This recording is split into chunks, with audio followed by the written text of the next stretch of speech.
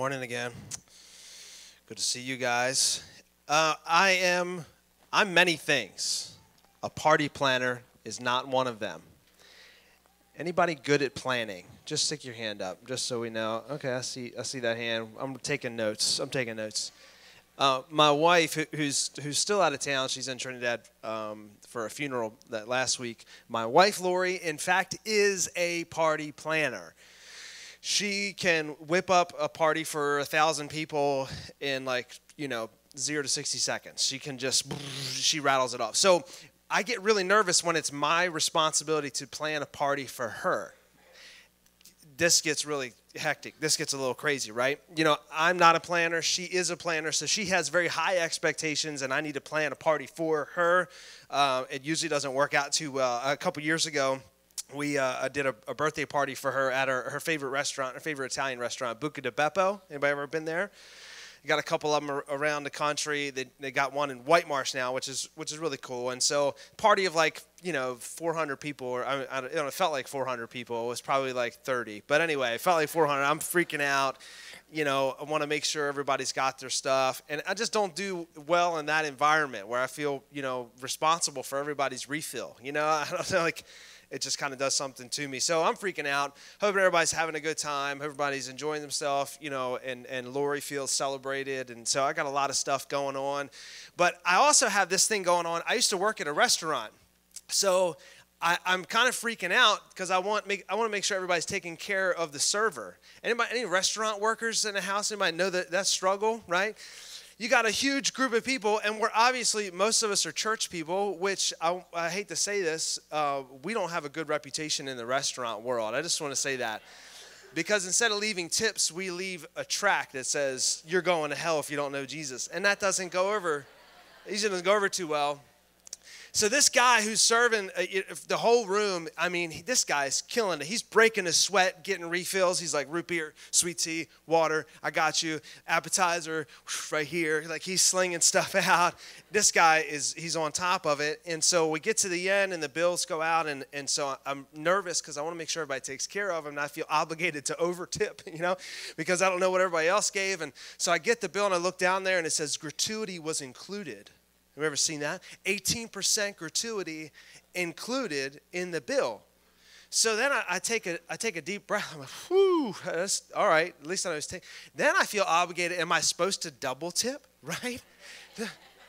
You may be thinking, Pastor Chris, you're a little nuts. You're worrying about too much stuff. And I'm thinking, does this guy need to get extra tip now? I don't know what to do here. Is he expecting more? I'm like, he's doing a great job. But, is he going to come to church and he's going to come in and say, "Oh, I know you. You're the guy that didn't double tip." Is that what he's thinking? And then I don't know what to do. Recent years, restaurants had started doing this, where parties of 6 or more, 8 or more, they would include the gratuity. And see, a gratuity is a tip for good service, right?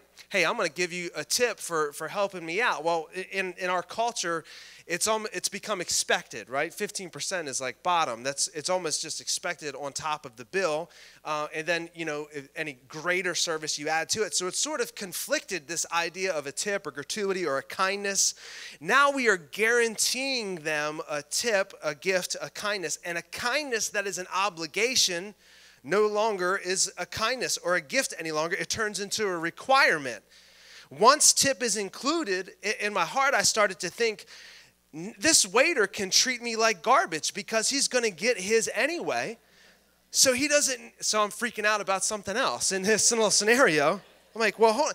At any point in the day, he could have just treated us like garbage because he was already going to get 18% over and above what the bill actually was. This guy has the freedom to treat me like trash if he wanted to, because he's automatically going to get paid. But never have I actually had a server that had gratuity included treat me like garbage because we had a party of 6 or more. They didn't hustle when we had 5.5, and then when we got 6, they're like, screw you guys, I'm not doing anything else because you're going to pay me anyway. I've never had a server disregard me because their gratuity was already included. It actually had improved their service. Strange, isn't it? When it was guaranteed a gratuity, knowing that it was coming to them, they actually improved their service rather than did less. A few weeks ago, we kicked off this brand new series called Anchored, and today we're actually going to be wrapping up this series, and I'll explain a little bit later. But we realized as we were preparing this series of messages that we as people, as Christians, as believers, just as human beings, we need anchors. We need something to keep us grounded and centered and balanced. And so we formed this list of anchors that we felt is universal to all of us. If we have Christ in our heart, if we've decided to follow him, what anchors will we choose? And we formed this list of 5 anchors from the great Christian reformer, a guy named Martin Luther. Luther was a priest. He felt that the church had drifted from its original purpose, that it had drifted because it was unanchored. And so in Wittenberg, Germany, 1517, Luther posted his theses of what he felt would anchor the believer as well as anchor the church. And they famously have been boiled down to 5, what are called the 5 solas. And sola is a Latin word for meaning alone or only. And so Luther boiled these down and he said, sola fide, which is by faith alone, not by works. We can't earn salvation by doing good things. We can't give enough money to get God on our side. We can't go to church enough. We can't serve enough. We can't be baptized enough. We can't compliment someone enough. We can't let people merge in front of us in traffic enough to get God on our side, although it does make you a good driver and a good person. Sherika got on me in small group when I said, I don't let people merge all the time. Pray for me. I don't know. It's just a thing. My truck's bigger than that Prius, and I don't have to if I don't want to. All right, maybe we should just stop and just pray for a moment. Anyway, you can't do enough good things to get salvation. So Luther said it's by faith alone. It's by believing that what Jesus did for us is the only way that we can earn salvation is by faith alone. We looked at this on the week 1, and we said, hey, people of little faith are okay. If you feel like you don't have enough faith, it's all right, because people of little faith are the ones that God picks. His disciples were people of little faith, and it was okay because that's all they needed when it was placed in the right hands, the hands of Jesus. So Luther said faith alone is where we need to begin. Sola scriptura, or scripture alone. So it wasn't the words of any other person. There was no other human being on the planet that we can derive our truth or get our truth from as a foundation, as an anchor. And he said it's scripture. This is where we have to begin. We can give our commentary to it. We can explain it the best we can. We can teach on it and preach on it, but it has to be scripture. That has to be the anchor where we stand, where we belong, where we stay. And we talked about this in the form of a daily biblical application, and we gave you a resource called SOAP. And I hope you guys have been using it. Don't drop it. Using your SOAP. Anyway, scripture. I'm way off the rails right now. Sola Christus, he said, is Christ alone. This is the center of our faith. This is the anchor of all anchors. This is Christ alone. It's in him. There's no other person that can do what he did. And this is out of Jesus' own mouth. He declared, I am the way. I'm the gate. I'm the door where we walk through. Jesus himself declared that's me. He said, I am the way. It's me alone. So this is Jesus, not Luther, who formed this theology. Jesus himself said it's through Christ alone. And Billy preached on that just 2 weeks ago about Christ being the center. He's the anchor of all anchors. Then Luther said sola gratia, which is grace alone, which we're going to talk about today. He said it's by grace alone that we do what we do, that we are able to do. This is God's grace upon us. There's no special human talent or gift or ability in and of ourselves. It's only in God's grace that we can do it. And soli Deo gloria, for God's glory alone. And so these 5 anchors have what we boiled down that we think is going to help us to keep from drifting when the winds of life blow, and they will blow. There will be storms that come upon us. You are either in a storm, just coming out of a storm, or about to go into another storm. Sorry to be the bearer of bad news, but life is like that. It's what happens. And so to keep us from drifting as the storm comes and the waves push us, we need anchors deep down. And these 5 anchors are going to help us stay rooted and grounded. It's going to help us stay where we are. And so I wanted to pick up with grace, and then we're going to wrap up with glory today also. And the reason being is we're going to start a new series next week on the Holy Spirit. because in 2 weeks is something on the calendar. It's called the Day of Pentecost. Now, if you grew up in an environment that was not Pentecostal, the word Pentecost may actually freak you out because you imagine people with their hands up, speaking in tongues and running around or knocking each other over. So you're like, okay, Pentecost equals crazy people. But we're actually going to show you, and we learned actually yesterday, the Holy Spirit is not crazy. People are crazy. So we're gonna demystify the Holy Spirit a little bit and talk to you about who He is. And this is the one series that I had on the calendar since last year. I knew that I wanted to do this, and I'm really, really excited about it because I think there's power in the Holy Spirit, and I know it's what Scripture says. And I think we can approach the Holy Spirit not in a fanatical, crazy way, but in an intimate and a pure way, and allow Him to empower us not to be better than each other, but to be better than ourselves. Holy Spirit doesn't make me better than you. It makes me better than me. And I need to be better than me because I'm not that great. You're not that great. We need His power to make us better than we are. And so I'm excited about the Holy Spirit series. So we're going to wrap up Anchor today and kick off Holy Spirit next week. Please, please, please do not miss this next series. It's going to be amazing. So, okay, back to our anchors. Grace. Let's start here with the fourth anchor of grace. Grace is often confused with its close cousin, mercy. But mercy and grace are not the same thing. They're closely related, but they are not the same. This is the best way I know how to explain it. Let's say there's a high school student. His parents have stressed that they don't want him to fail any classes. Well, he finds out he's not doing that hot in a class. He gets his report card, and there's an F in macroeconomics. I don't know. He flunked some kind of crazy class. He knows it's not good. He knows when he goes home that he's a goner because the standard in his house is A's and B's, and he's failed this class. He doesn't know how. He just knows that he's failed it. So he gets home, his parents arrive, parents take a long look, and there's this long silence. And he dies in the silence. So dad calls a family meeting. Hey, let's sit down, let's talk about this. He says, son, you got an F in this class. We're not going to punish you.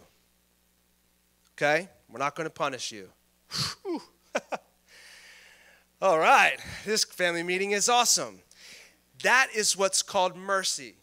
He didn't get what he deserved because he deserved some form of punishment that would help him improve his class. Well, apparently you're paying too much attention to video games or girls or riding your bike or whatever it is that you do. You're paying too much time to that stuff, so we're gonna remove those things. You're punished from those things so that you can focus on your good grades. That's what he deserved. That is a right punishment for his actions, was some type of punishment, but the parent sits down and says, look, we're not going to punish you. That is mercy, not getting what you deserved. Instead of not punishing you, we're going to the car dealership and we're going to get you a car. This family meeting is awesome now. That is grace. Grace is getting what you don't deserve. See, mercy is not getting what you do deserve. Grace is getting what you don't deserve. Does this make sense? Now, these two come together in this, and let me slow down and show you this. Mercy is not getting what you do deserve, and that's what we get in forgiveness. God has forgiven us. We are sinful people. We were made this way. You don't have to teach a baby to be selfish. They do it automatically, right? At that year and a half mark where they can start grabbing things, a 2-year-old, mine, you better back up. You see it in the nursery with another baby. They're like, hold on, these are worlds colliding because my parents in my world, they give me everything that I want, and your parents do the same thing. So we got a clash of titans here. We're going to figure out who's going to win, and we start tug of war. I mean, it's human beings. It's in us. We are selfish people. We deserve some form of punishment to get us back to perfect.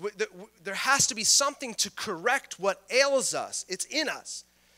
And so God looks down through the cross of Christ. Because of him and him alone, he says, I'm not going to punish you. I'm not going to punish you. You're actually forgiven. I'm going to give you my mercy rather than my wrath, because the wrath was poured out on Christ on the cross. He took all of our punishment for us, and you and I are forgiven. We have a clean slate in front of us. But he also gives us grace, not just mercy. He gives us grace, and grace is getting the gift of what we don't deserve. It would be equivalent of our parents buying us a car after we failed a test. Grace is a beautiful, beautiful thing. Grace in the Greek is this word charis. Charis is where we get our word charities. It means joy or pleasure, delight, sweetness, goodwill, loving kindness, favor, gift. It means some type of benefit. It's a charis, like where we give our word charity, voluntarily giving aid or helping, giving assistance, a gift. In Latin, it's this word gratia, which means favor, approval, acceptance, esteem, regard. It's a gift. It's where we get our word gratuity. So when we go to a restaurant and we see gratuity included, it's like, well, yeah, that's cool. You gave it to him anyway. I was going to give him more, but if you want to settle for 18, hey, that's fine with me. You know, that's cool. But we get it as a word, a tip, a gift, a good service. We are going to bless you over and above what we are required because of this word grace. A tip is a grace that you are giving someone. It's unearned, unmerited favor or a gift. Grace is often synonymous in our minds when we read, we believe it's synonymous with forgiveness, but grace is so much more than just forgiveness. And forgiveness is great because I need it in a bad way. You need it in a bad way. But grace is more than just forgiveness. It's so much deeper. It's actually what empowers us to be more than ourselves. It strengthens us. It sustains us. The unmerited side of grace is mercy. The favor side of grace is for a purpose. Grace, a deeper definition that I want us to dig into today, is this. Grace is a divine enablement. Grace is the car that the parents got you. It's a divine enablement for a purpose, a gift for a greater purpose. God has a job for you to do, and it's too big for you. It's too big for me. We cannot do it by ourselves. We would be crushed under the weight of the punishment of God, so he forgives us mercifully, but God's grace is the gift and the ability to do what he's called us to do, which is bigger than us. Parents in the failed class, no punishment was mercy. The new car was grace. Why did they get him a new car?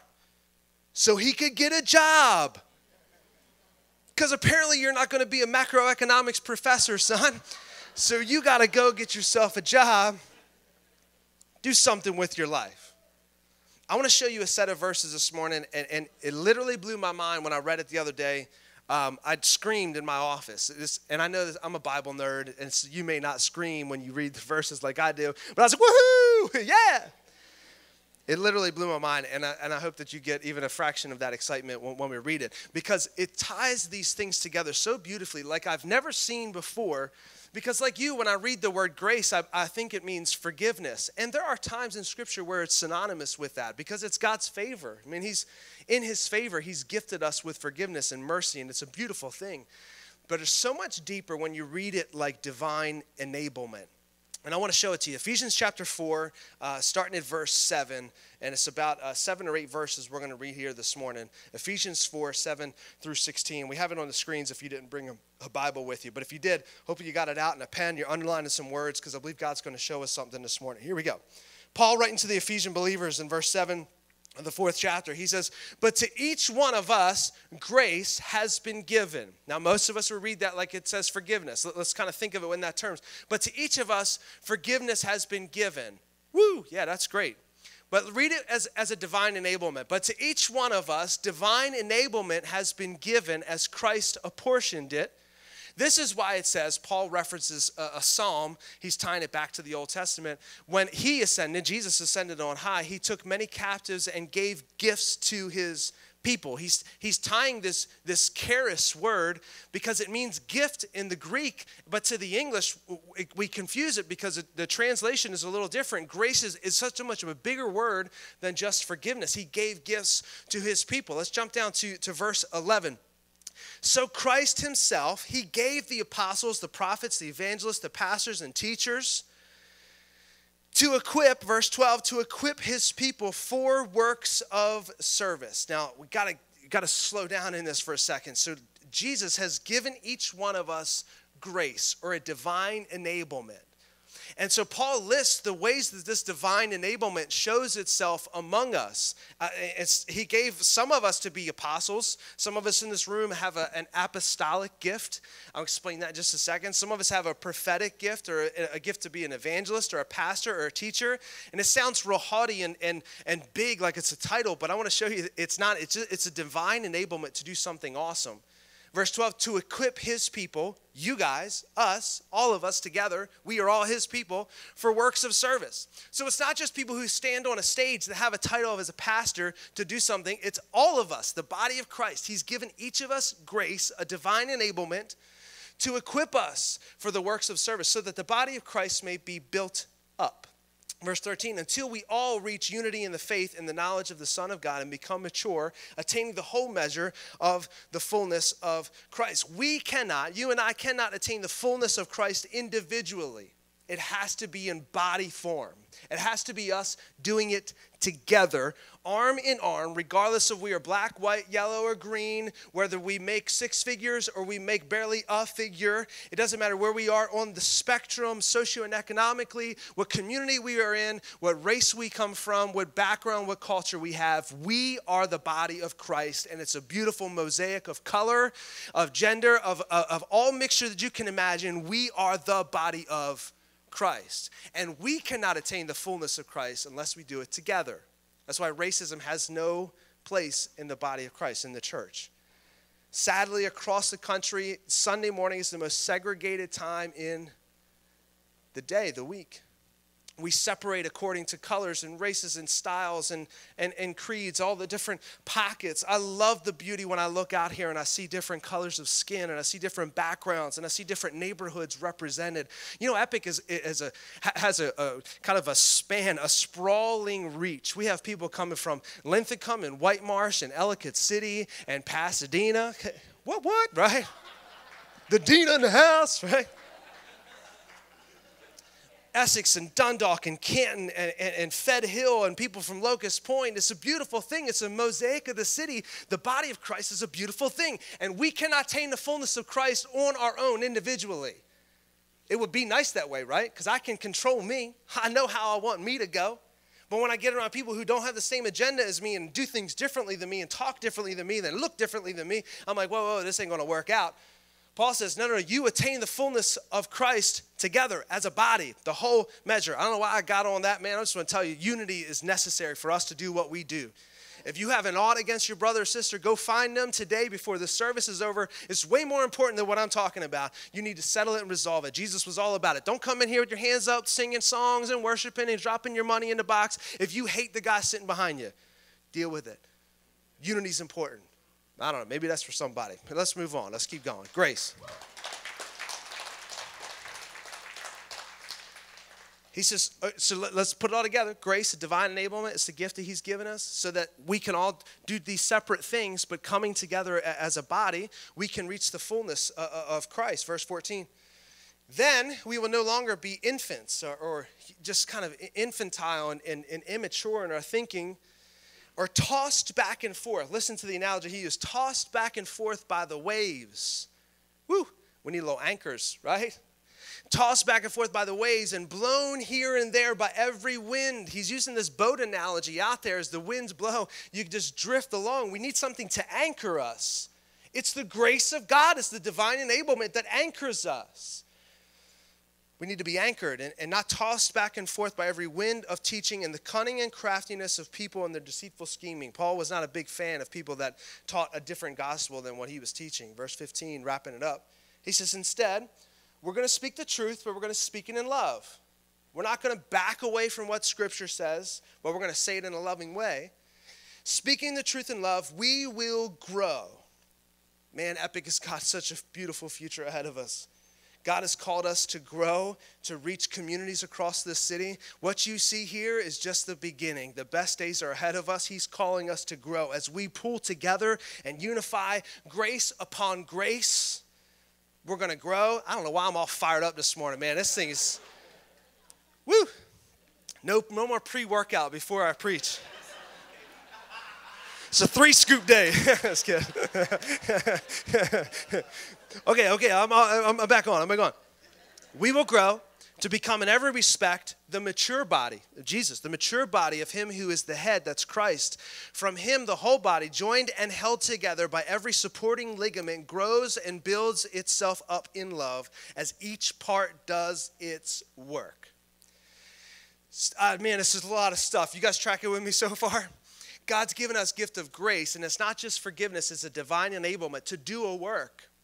And when we all do it together, we become the mature body of Christ. We get to experience the fullness of him. It's not just an individual worship time together. It's when we do it together, all of us, in unity. Each one of us has been given mercy. We are forgiven because of Christ and Christ alone, and because of what he did on the cross. Through our faith in his work for us, which we find in the word. We're not only forgiven, but we are given a gift of grace. He went and bought us a car, an automobile, to do something amazing. And the gift of grace isn't more mercy. It's not more forgiveness. It's to do something. God's gift of grace is a divine enablement to go and to sin no more. To go and to be who he called us to be. Nothing keeps me from temptation more than living in my purpose. We think sometimes temptation is a test of our discipline. Let me just tell you, put it in a different category. Instead of thinking when you are tempted, just don't do it. God, I need some help. God, I need some help. Maybe start thinking, okay, God, maybe there's something I should be doing that's in my purpose that I'm not doing. Because I got idle hands right now, and now my thoughts are just going crazy, and I'm thinking about what I can get into and who I can call and who I can text and some kind of dirt that I can get into because I got idle time. Maybe it's not because you need more discipline. Maybe it's because you need to be doing something in the purpose, God's grace for you. You ever think about that? Nothing keeps me from temptation more than working in my purpose. People don't rock a boat that they're rowing. It's when you pull the oars in and you start looking around for the eagles to fly that you got one idiot in the back that goes, whoa, ha, ha, ha, ha. Dude, get out of here. People don't rock a boat that they're rowing. If they're going somewhere, if they have a purpose in front of them, man, they're pulling together. They're going a certain direction. They're not worried about rocking the boat and looking out at the sights, man. They're just moving. We have to get in what God has given us, the grace he's given us, the divine enablement. We have to get it into practice, into mode, and start working in our purpose. So then we become the mature body of Christ, moving in the right direction. We get to see the fullness of God when we do it together. The answer to your habitual sin problem might be God's grace, but not forgiveness. Not just him forgiving you, but empowering you to do something greater than yourself.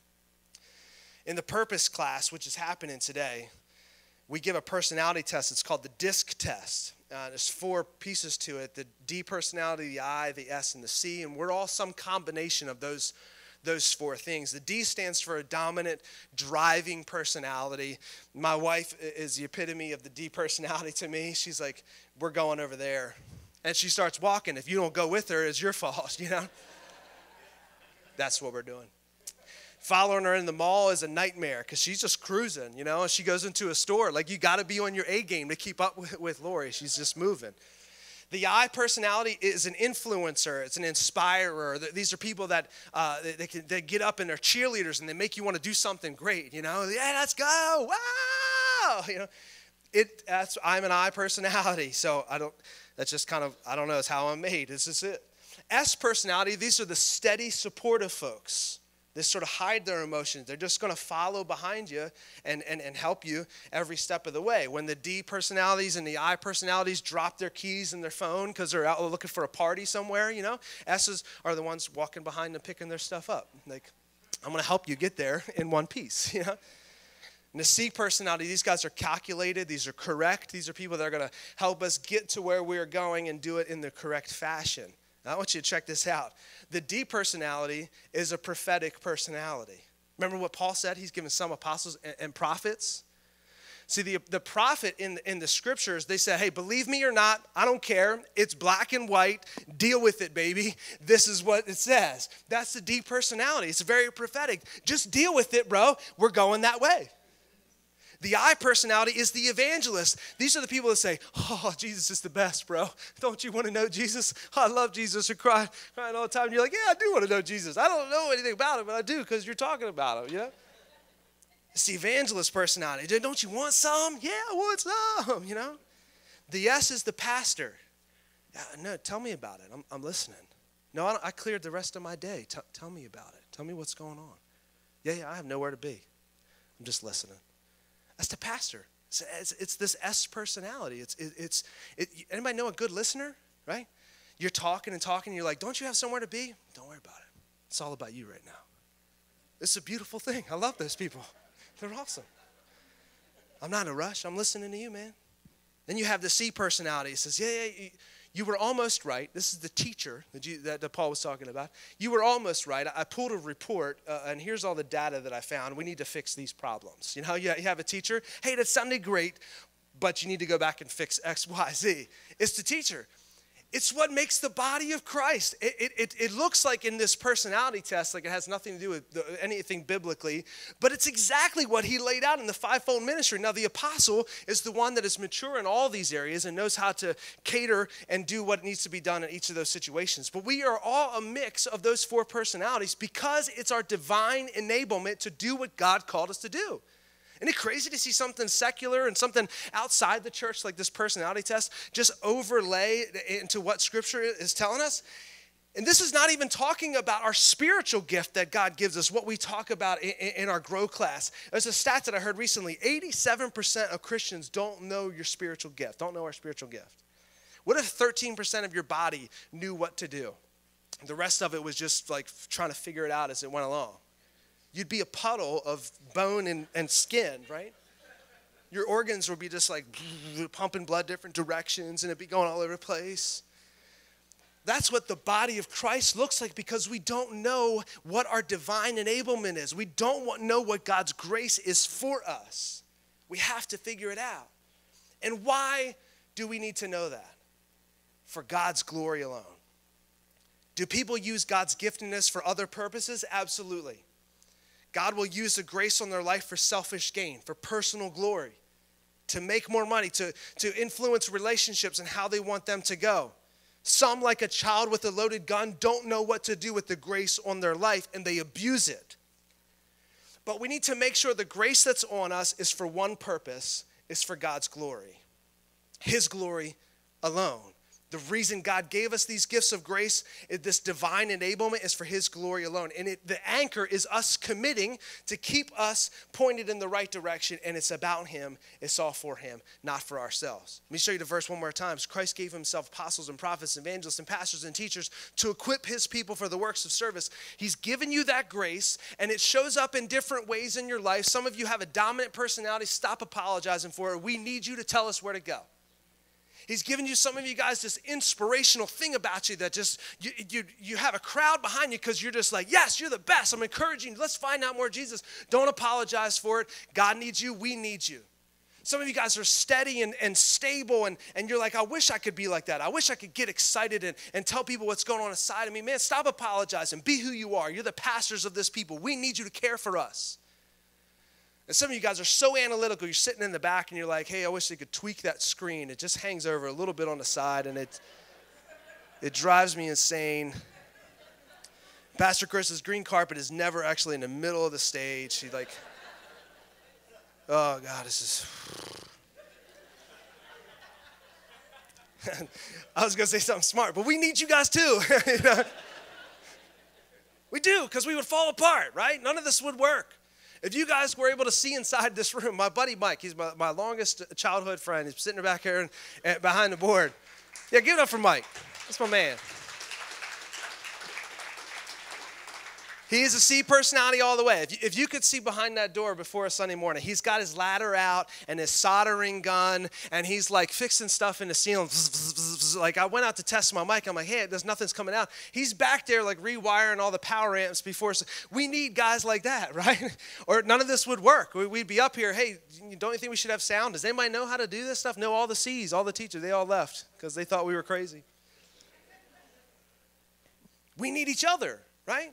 So he gave us all these things. He equipped his people, you and me and the person next to you and behind you, for works of service. Now here's the so that. This is, in Greek, is called a hina clause. All the things that you read before it is for this very purpose, so that the body of Christ may be built up.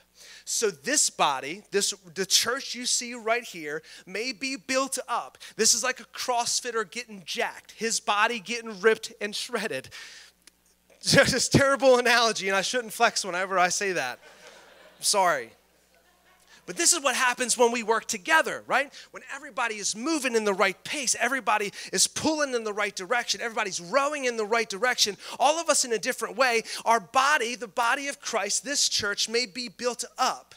This is what happens. We get stronger and quicker and more agile with more energy. People start to work together in unity regardless of how they look, where they come from, what they make, what they have done, who they are, what their name is. Man, when we work together, the body of Christ gets built up. All systems go, not bickering about trivial matters. Anybody ever been in a church that bickered about trivial matters? What color the carpet should be, whether we should move the piano left or right, whether the light should be this or this should be that. We've all been a part of an organization like that. No, that's not the body of Christ working together, being built up. It's when we push trivial matters aside and say, there are a lot of people in our city that are dying without knowing Jesus, and let's do whatever it takes, everything short of sin, so that they know God themselves.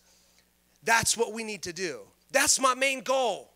I mean, I know some of that stuff's got to be worked out. We got to figure out those things, and we got to put attention to that stuff, and I'm fine with that.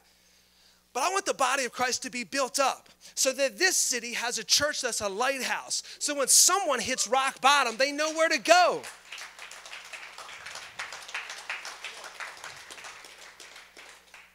All pistons firing together to accomplish the big mission, which is kingdom come.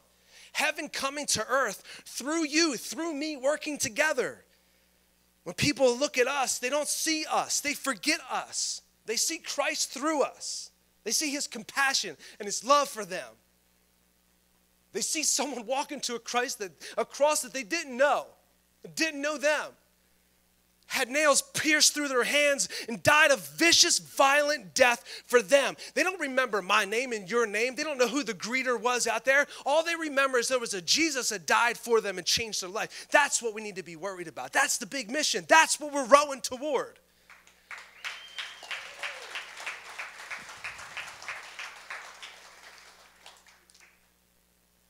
That's the glory we are pushing towards. That's the glory that we are driving towards with the grace that we have. It's the bullseye that we are pointing our grace and divine enablement toward. In Luther's day, there was a great separation between the sacred and the secular. Priests were elevated because they had a holy position. This is the elevation of pastors and priests and people who work at a church. Like they had a holy occupation, but shoemakers and tailors, they were thought to have a simple, meaningless job, an unimportant job. But Luther, in the 1500s, he said, no. He believed that God saved and gave grace for us to give glory to God in everything that we do.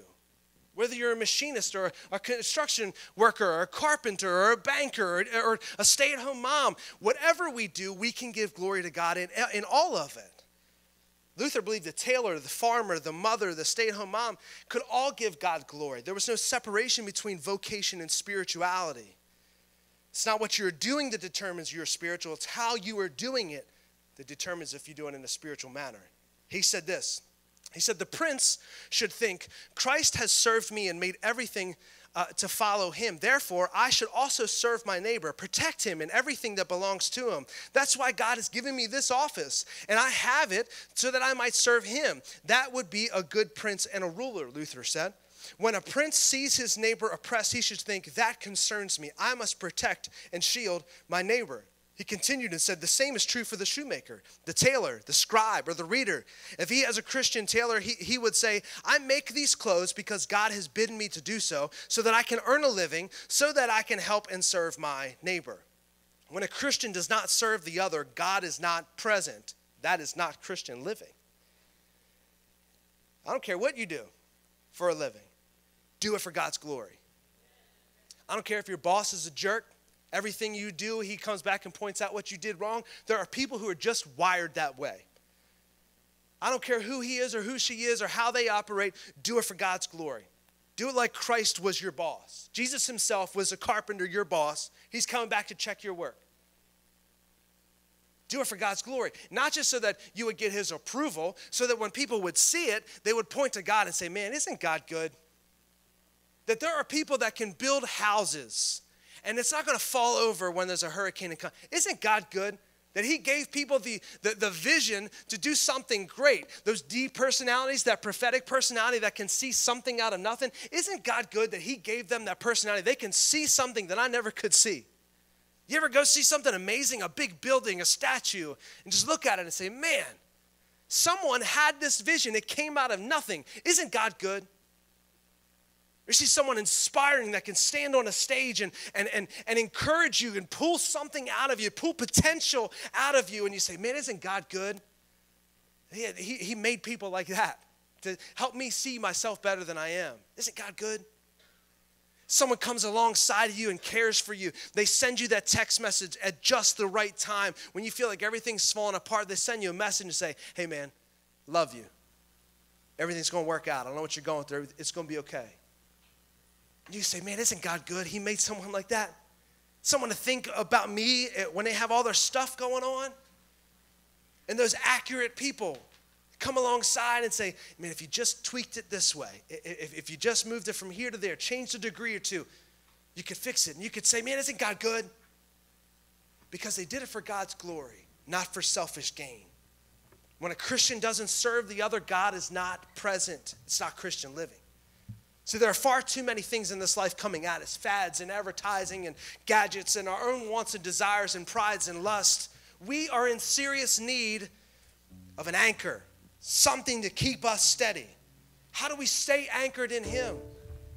We think this is a good place to begin. Receive salvation through faith alone. There's nothing you can do to earn God's favor, his forgiveness. You just receive it by faith. Stop working for it. He's already forgiven you. Just say yes. Second thing we do is we stand on God's word and his word alone. Sermons are great, commentary is great, podcasts are great, books and conferences and Gary Vee and the Pope and that cool Instagram post guy that you follow and your friend who's kind of poetic, you know, and your own grandiose thoughts, and all these things are good things, but the only thing worth building our lives upon like a foundation is his word and his word alone. That's our second anchor. It's him. And his word points to one person, Jesus. Salvation isn't found in Peter, James, and John, and Martin Luther, and Billy Graham, and Stephen Furtick, and Hillsong United's latest album, and T.D. Jakes, and John Piper, or Chris Lockamy. And that's probably the first and last time all those names will be in the same sentence together. But I have the microphone, and I'll list them together. These are all great men of God. It's Christ and Christ alone. That's the anchor that we need to find. That's where we anchor our life. He is the anchor of anchors. You want to anchor your life? Find out how God has gifted you, what his grace is on your life. It's going to look different than your neighbor. But find out what it is, what you are here for, what your purpose is. Not sure of your purpose? Well, form speaks to function. In my kitchen drawer, I have a gadget drawer. I have spatulas in there, and I have tongs in there, and I've got like an egg scrambler, you know, that like it's a whisk, right? Right? Yeah, you guys are laughing. I'm like, bad analogy. So if I went to like make an omelet with a whisk, I would just be making more of a mess, right? It's good for scrambling the eggs, but it's not good for flipping the eggs, you know? You have a particular form, and it speaks to your function. You were created a specific way, and it speaks to what God wants to do with you and through you. See, some of us are whisks trying to flip eggs, and some of us are spatulas trying to stir eggs. It would work, but it's going to make a mess. Find out who you are, how God has formed you, what his grace is on your life, and it will speak to your purpose. Know your form. Your function will become that much more clear. God's grace is not just more mercy and more forgiveness. It's a divine enablement for a purpose to give God glory in all that you do. Find out what it is. Today just so happens to be the purpose class. Sounds like we set it up, right? And guess who's one of your teachers today? Oh yeah, it's me. You're gonna be so purposed in about an hour, you're not gonna know what to do with yourself. I'll leave you this challenge as we wrap up. You wanna get unstuck? You wanna get moving? You wanna break the chain of that habitual sin in your life? There may be some confession that needs to happen. There may be some deep work that really needs to happen. I encourage you to do that. But one of your options also may be to figure out how you are wired and get moving in it. I make 90% of the mistakes in my life, not when I'm trying hard, but when I have idle time, because I drift from where I'm supposed to be. My attention is just so short. We are far too easily pleased. Want to get unstuck? Find out your purpose, how He's created you, what He's created you for. The purpose will start to take shape. You can start to give God's glory in your own unique way for the reason, the grace He's given you. Another quote I'll leave you with. Many of us attribute it to Luther, but we can't find out who actually said it, but it kind of speaks to his heart on the matter. He says, the maid who sweeps her kitchen is doing the will of God just as much as the monk who prays. Not because she may be singing a Christian hymn as she sweeps, but because God loves clean floors. The Christian shoemaker doesn't do his Christian duty by putting little crosses on his shoes, but by making good shoes, because God is interested in good craftsmanship. Do what God has designed for you to do, and do it for His glory, and it will keep your life anchored. I would dare say that you wouldn't achieve God's fullness for you, for your life, and us as a church, as a body, without each other. Us doing it together. As long as you call this your church, you won't reach your full God-given potential without the person sitting next to you, without all of us working in God's grace, His divine enablement. So let's get to living in grace and grace alone, and for one purpose, for His glory. Let's pray this morning. If you could, bow your heads, close your eyes as we wrap up today. God, we need you. We need your grace. The task before us is too hard. It's too big. Just resisting my own sin and trying to live a Christian life is too hard. God, I need your empowerment. I need something greater than myself. Cover us, God. Protect us, Lord. Empower us to understand what we need. Help us to keep your word as an anchor. Your grace, your glory as an anchor. With heads bowed and eyes closed, maybe this morning for you it isn't discovering God's gift for you, but maybe it's just beginning a relationship with Him today. Maybe you don't have a relationship with Jesus and you'd love to know all of that stuff, but this is your first step this morning, is to know Him, maybe for the first time. He's been calling you to know Him. He's been inviting you into a relationship with Him. And today's the day. Don't let this moment pass without knowing Him. He's calling you to accept His forgiveness, not by working for it, but simply believing. I know it sounds too good to be true, but it's the way that He designed it. Today's He's inviting you to come to life. He's inviting you to a fresh start. So this morning we're going to pray in just a moment. Everyone in the room, we're going to say the same prayer. But if you don't have a relationship with Jesus and you want one, on the count of 3, before we pray, I'm just going to ask you to slip your hand up in the air. Just a sign between you and God. Just saying, count me in, Lord. I want a relationship with you. I need you. Hands already going up. 1, know that He accepts you just as you are. 2, He loves you more than you know. 3, would you lift your hand up and say, I want a relationship with Jesus? You're just saying yes to God. Thank you for that hand. Awesome. 1, 2, 3. Man, awesome. 4, 5, 6, 7, 8. And all across the room. Praise God. Awesome. Awesome. So would you join me across the room, front to back, side to side? Would you repeat this after me? Would you say, Jesus, I want to know you. I want to give you room in my heart. Thank you for a new beginning in you. Thank you for your grace I confess I can't do this on my own. I need you. Forgive me of my sin. Come into my heart and make me new today.